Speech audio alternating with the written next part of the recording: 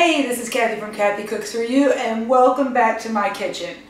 On the menu, I know, it's broccoli. Please don't shut this video off. Please don't go to the next one. You need to eat your broccoli. And after we make this recipe, there's going to be another video I want you to click on as to why broccoli has such cancer-fighting agents in it that are going to help you to live longer. So watch both these videos.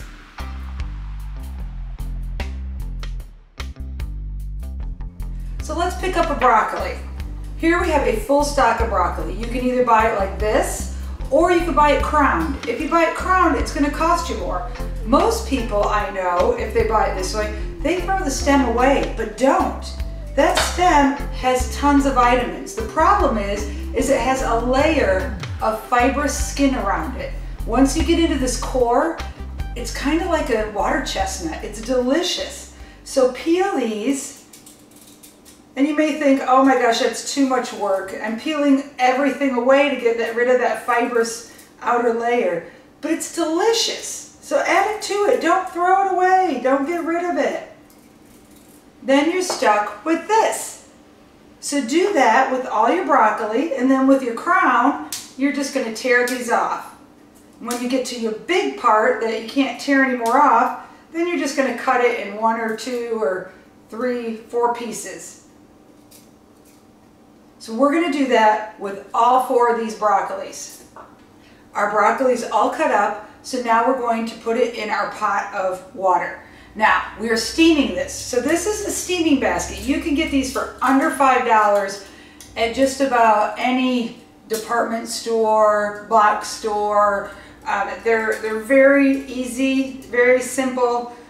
Just next to the pots, when you go look to buy a pot or pan, you're going to find an area where you'll see this. And you just stick this in here. So we've got hot water about a ½ inch. And we're just going to stick that in there. So that way our vegetables do not enter the water. So we are going to let those steam.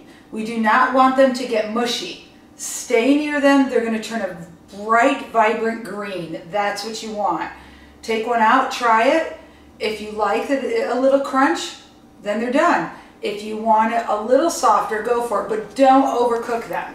Our broccoli's done. I drained the water out of it, so now we're ready to put it in our bowl. Now it's a little tricky because when you pour it out, you're going to get that strainer in there, so be a little careful. Oh my gosh, it is absolutely beautiful. At this point, there are some options. I'm showing you my son's favorite way to eat broccoli.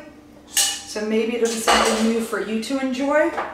And that's just, we're going to drizzle it with a little olive oil. That's right, no butter. Little olive oil. We're going to squeeze a little lemon in it. And I'm squeezing it through my hand so the seeds don't end up in there. And that's probably a $1/4 of a lemon I squeezed in there, maybe a little less. I'm going to put a little salt. I'm going to have some feta cheese in here, so that is pretty salty. So I don't need a lot of salt on this dish. And you don't need any, really.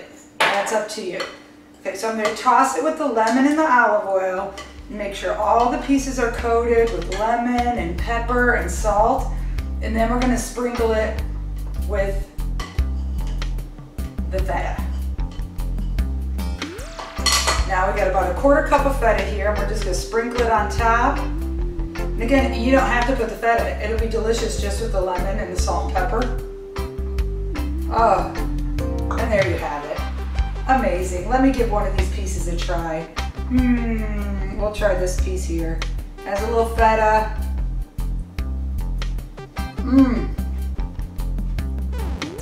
Amazing. And it's fighting cancer too. Why wouldn't you want to eat that? Teach yourself to enjoy broccoli and other cruciferous vegetables. Thank you so much for watching.